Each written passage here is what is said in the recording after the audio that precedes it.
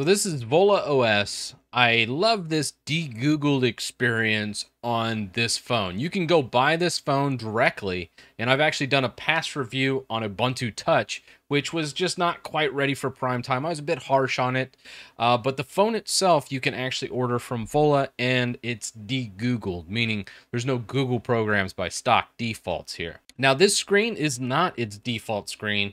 When we hit our home button, you actually have a little Volla springboard. This is actually pretty cool. It's innovative. It does come with this little this little manual here, and it shows you how to operate the springboard. It can be very cool. It's a whole different way of using your actual phone. It's really neat. And honestly, the instructions are quite good. Most instructions for all cell phones, you just throw them away immediately. However, the Vollas, I was impressed with. If we hold it, you can kind of scroll through this section. Open your dialer, open your camera, show agenda. It's all meant to be used with one hand. And if we go to the left, you have your entire app drawer. Go to the left again, you have your settings to where you have dark mode, news channels, shortcuts. You kind of build out this springboard. However, I'm kind of old school and I'm set in my ways, and I really just don't want to use springboard, but it's a neat option for those that want it. So for me, I just use Quick Step, which is a really minimal Android desktop. Very familiar with it if you've ever used Android. It comes with all the stock Android apps from any degoogled device. Graphene OS is a lot like this.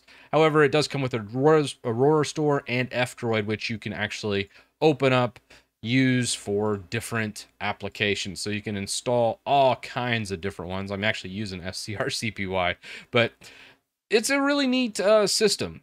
One thing about this, I will note, I do recommend using F-Droid a whole bunch to get everything because it doesn't have any trackers. The whole reason for this type of phone is like security and privacy. Another good example of using this phone, and actually what I'm going to use it for, is my kids need a phone, but I don't want them in the Google ecosystem. I don't want them all entwined with a lot of the social media accounts either. And I can use this phone to do quite a lot of things. But when you do need to interact with Google services, what I've done is coming into the settings of F-Droid, I come into repositories. I actually added this right here. It's a micro G repository. You just add this in, and this will emulate all the Google services. So let's say on the Aurora Store, I download some app like YouTube, for instance. It's going to definitely need Google services, and micro G will emulate those for me while sending a lot of false information to Google, which is a good thing. So I highly recommend adding the micro G repo and putting that in. That way you don't lose much functionality from your existing device. But there's a lot of other cool stuff with this when it comes to tracking. I like to install this tracker control. This is from F-Droid, not the Aurora or Google Play Store, obviously. This actually shows what all is being tracked on your device, and you can even expand this out to, hey, this is what's going on, like Flipboard. Oh my goodness, that's a really good app that tracks and sends your information to a whole bunch of different people. So that's why I like to install something like that, just to show people how egregious a lot of these apps are. And this is a very popular app that I don't personally use, but I wanted to install it just to kind of showcase what all of this app is doing. It's doing all these advertisements as well, which it just keeps going and going. Analytics. These are sending analytics to no less than probably 15, 16 people. Wow, I mean, it's pretty wild. And then the essentials portion of this, you have to pretty much unblock it to use the app. Otherwise, it just won't load anything from the internet. But fingerprinting, social, all these things, you just block them. If you block social, you can't use your social sign-ins. That's important to know. This app, which if you're concerned with security and privacy, tracker control, is just a good way of knowing what you're giving up when you use a certain application. Or maybe you can use that application, like Flipboard, for instance, I could use, but I would be able to turn off fingerprinting. I'd be able to turn off a lot of that stuff, which is awesome. One thing I did install is BusyBox installer there. And if we swipe up and launch BusyBox, this right here it won't work because it does not actually come rooted by default, because actually being rooted is considered a security vulnerability. So I was kind of interested on that, and that's my easy way to check for root, is just to install BusyBox and see if I can install it on anything, because BusyBox gives you cool Unix tools or Linux tools that I use quite a bit to interface with a whole bunch of different applications. Other notable things when it comes to this is it does come with TWARP, and how you switch between the operating systems with the Ubuntu Touch to Volla OS, which is what we're using here, which is the degoogled Android experience. It's quite interesting. I'm going to pull up the actual UBports installer, which will blow your mind. So this is just saying missing dependencies for Samsung phones, but it actually read the Volla phone, logged me out, and you can actually easily switch between Ubuntu Touch, Volla OS, or Sailfish OS with a click of a button. It does take a while to upload most of these, probably about 30 minutes, I think, is what I actually tracked it out. But wow, super easy. So if you're a tinkerer and you switch between Ubuntu Touch and regular Android, it does work quite well. However, there are some gotchas, which I'm going to go ahead and show you those. And some of the gotchas when it comes to this is the settings. This is using Android 9. So very important to know if you want some features out of the latest Androids, this is a couple revs behind. If we go to settings here, one thing I noticed, and I'll go into system and updater. The updater here does not work. At least it didn't work for me.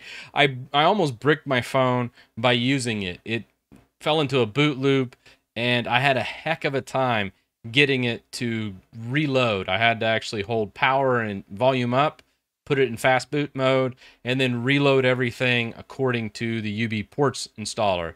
So this needs some work. The upgradability of this phone is a bit dicey, and it's very rough around the edges when you get outside of the UBports. I do not ever recommend actually running these updates directly from the phone. I would wait for UBports to go ahead and say, okay, this is a stable release, and launch an update to Volla OS. Other notable things here is I wanted to test the battery life. This was fully charged last night around 8 o'clock. It's almost been a full 24 hours now, and I will say this is pretty good battery life. As it is with general usage, it looks like it's about 50% a day, so it'll last about 48 hours in the stock Android, which is considerably better than what I was getting in Ubuntu Touch. Ubuntu Touch, I was usually draining it in about 8 hours to 12-hour period of time. So the Ubuntu Touch is still rough around the edges, just because it's such a young OS, where Android has 15 years of development. So it's to be expected that you see some of these gaps. But the other apps that come installed, the camera was just a basic camera app. Nothing too crazy here.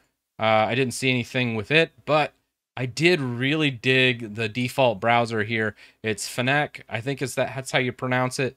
But wow, I'm telling you, I was very impressed with how this felt. Very snappy browser. It uses DuckDuckGo. Everything is on the lower bottom right, so it's all controlled with your hand. So you never have to use your second hand, or it never felt weird. It was really a great experience. I actually like this better than the stock Android experience, how this is set up. But this probably would not be something I recommend for many. However, I want to just kind of touch base on what my future is and what I'm thinking of doing when it comes to degoogling. Now, the Volla OS, I think, is great for those that don't want to tinker too much, because it's very noob friendly, and you can get the degoogled experience without much legwork at all. Again, just launch UBports installer and click go. Follow the on-screen instructions. It is very well laid out. The instructions on their website, however, are pretty bad, and don't follow anything from the official Volla website. Go directly to UBports to do anything with it. But it will come with this stuff installed by stock settings. So instead of going to some weird, shady third party and buying something that someone's already used and manipulated, you now can just buy it stock, which is great. And seeing more players in this space is always a welcome change. However, I don't recommend this option. One, still a little salty about how long it took them to get me the device from Germany, but that's just because it's coming from Germany, I'm sure, and customs was a little bit tricky. What I really want and what I think the future of degoogling is using a Google Pixel, which is funny, but it has an unlocked bootloader, or maybe even a One Plus, pick your poison, and using Calyx OS. I really want to do a video on that next, and I'm going to be doing that on my phone, but first I'm going to be doing a video where there's certain things in my car I really like from the Google Android experience, and I'm installing a weird deck, an actual Chinese deck in my car. Here's a couple pictures of it, and I'm really looking forward to this project. I will do a YouTube video on it of ripping out my entire dash and replacing it with this deck that is a version of Android as well, but I'm going to isolate it down and see what all I can do with it to where I don't need to plug my phone in. Because right now, Android Auto is so awesome, and I'd hate to lose that feature going to a degoogled experience, but I don't have to degoogle everywhere, and degoogling in the car, I'm like, I want to just kind of mess around with this and try this angle and see exactly what all I can do with that Android system. But with all that said, let me know your thoughts down in the comments section. What do you think of degoogling? Is it just crazy? Should you just let big tech rule your life? It's one of those things. Google's obviously in my life a ton, and it's something that I want to just kind of cut back on. I don't necessarily want to try and eliminate them completely, as, well, I'm on YouTube, but it's something that I think it's important for those that want to kind of experiment with this stuff to see all the options, because I always want people to have those options. And with that, I'll see you in the next one.